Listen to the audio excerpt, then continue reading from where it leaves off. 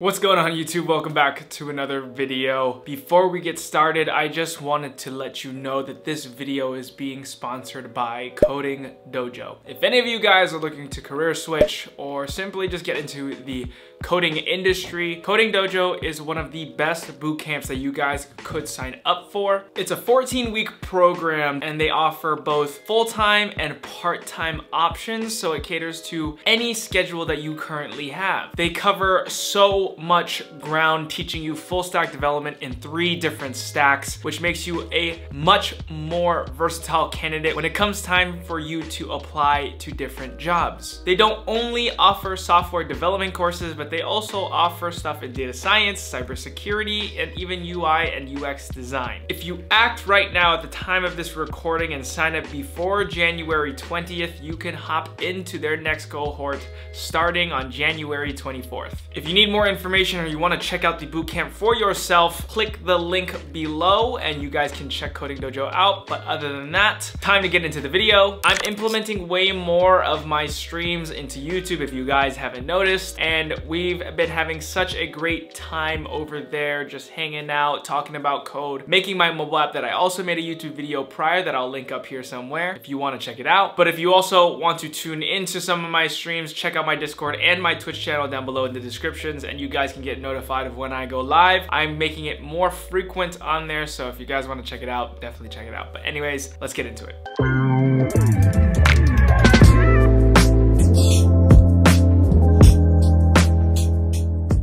We have a topic today. Chat, we're gonna talk about how people are gonna get their first jobs in 2022. Since the new year is coming up, I wanna give out advice, tips, and anything an individual can do if they're coming up as self-taught or even coming out of school or boot camp can do to get their first dev job. And it doesn't really matter where in the stack they are, just overall your first tech job, because as most of us know in the chat, it's really, really hard to get your first spot.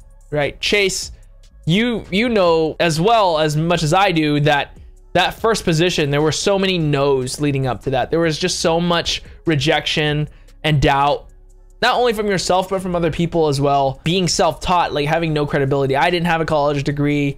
I didn't go to a boot camp. Like I didn't do any of those things. So trying to get your first position is just, suffice it to say, a pain in the ass. Over 700 plus jobs applied. Agreed, dude. Like it's wild.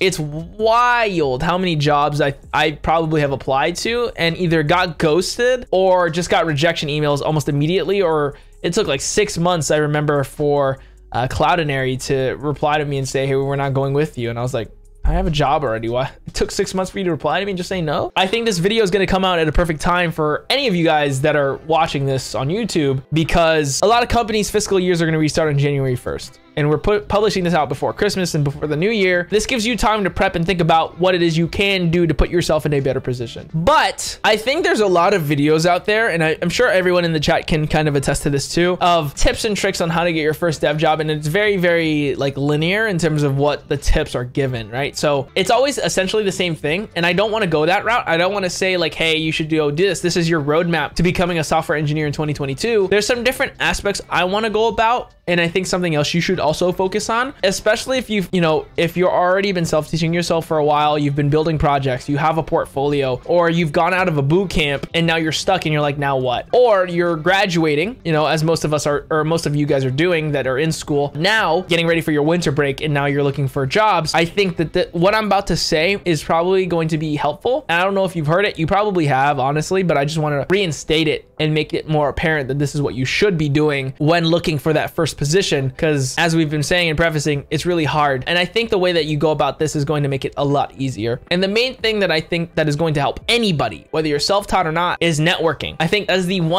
number one thing that you should be focusing on. Detless not just said it. 3, network. Again, not sending a follow-up message really hurts you. Pick 3 jobs you actually want and actually think you would be a candidate for, then look up someone, hiring manager or dev, and reach out to them, start a conversation with the sole purpose of just expanding your network of people who code. Surround yourself with people in the positions you want. Exactly. We're on the same wavelength. So point 3 that he's making is exactly what I wanted to talk about. It was just networking, right? I found out through my experience, through applying cold to a bunch of job listings on LinkedIn or Indeed or wherever other job listing websites there are. I cold applied and knew nobody going in. I was just a fresh candidate, but like, again, my resume had no leverage. I, as an individual, had no leverage. I hadn't had a job in coding before. So it was really hard to kind of step into that role and get a yes or even get an interview. I think networking is something that you should spend a lot of time doing even when you have a job currently. I say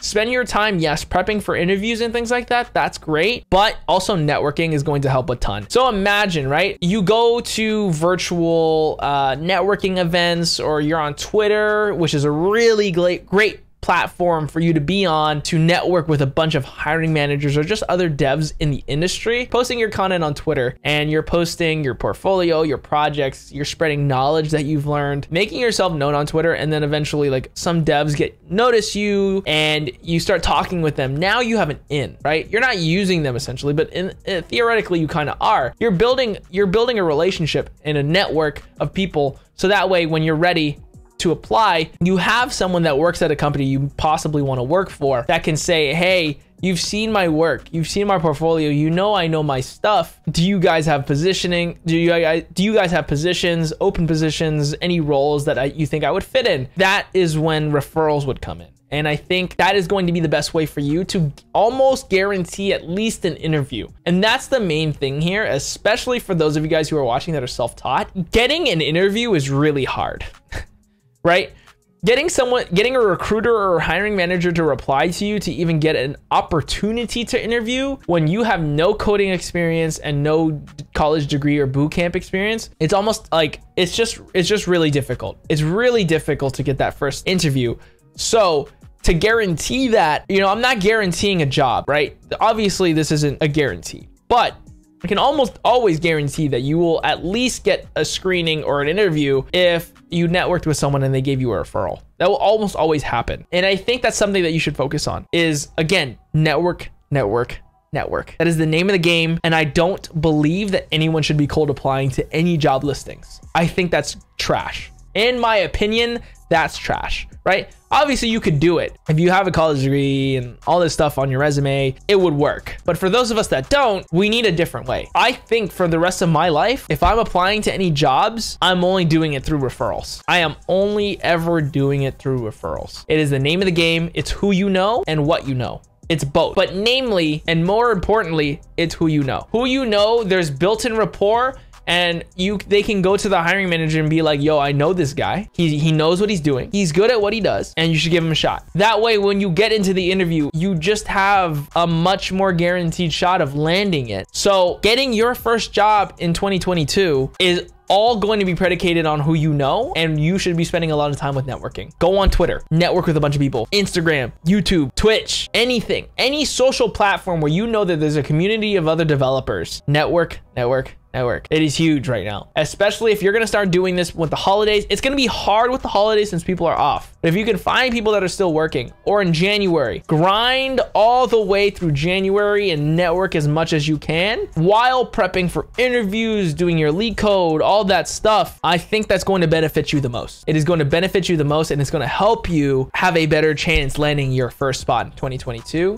Add on all the other tips and tricks that people post in those, roadmaps for being an engineer and tips on how to get your first job. Those are great. I think those are good. I've done one of these before last year, I think, and I'm changing it up, right? I think we all know what it is that we have to do in order to learn code and do essentially, right? I feel networking is never really talked about too much. Networking is an underdog, to be honest. It's the underdog that not a lot of people do and are scared of doing, because then you have to talk to people, and a lot of people are introverts, such as myself. So it's hard. Networking is hard, especially if you don't know how to do it correctly. But if you do it right and you show people your skills and you show them what you know, the interview process is going to be easy. It's not going to be easy, but you'll get more opportunities a lot easier when you do it with networking. So that'll be my number one tip for you guys going into 2022. For those of you guys who are self-taught, is network. I've probably said network like 67 times in however long this video is going to be, but you got to do it. You have to do it. The opportunities are almost endless here when you know people. It started as I started putting myself out there on Twitch, on Twitter and stuff like that. Like, people asked if I wanted to join. That's essentially how I got my job here at Plaid. Is I networked and someone finally saw my work and was like, hey, come work here. Like, I'll help you. I'll get you a referral.